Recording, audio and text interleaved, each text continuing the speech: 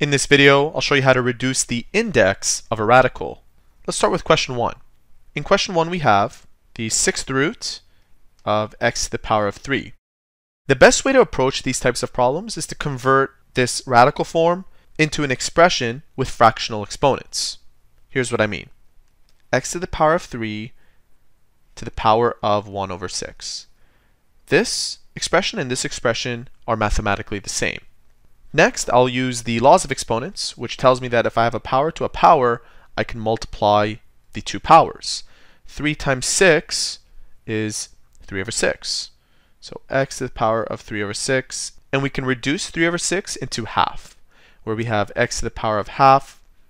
And this can be brought back to its radical form as the square root of x.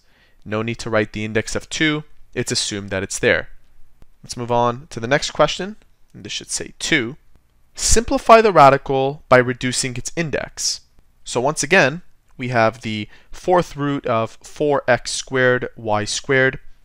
I'll switch this into an expression with exponents, where I have 4x to the power of 2, y to the power of 2, all power to a quarter.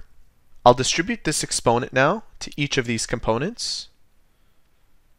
Let's start with 4. 4 to the power of a quarter. The way you can approach this is you can change this 4 into 2 to the power of 2. Watch what happens. You have 2 to the power of 2 to the power of a quarter. I'll multiply 2 and a quarter together, and that gives me half. So we have 2 to the power of half, and this is the square root of 2. Let's do the same thing with x to the power of 2. X to the power of 2 to the power of a quarter gives me x to the power of half, and that becomes the square root of x. The same thing with y to the power of 2, that becomes the square root of y.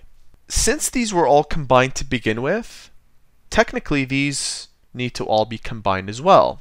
And by that I mean multiplied. If you are multiplying radicals and they all have the same index, 2, 2, and 2, they're all square roots, you can combine the radicands by multiplying them. So we have the square root of 2xy. This is the reduced version of this. And there you have it.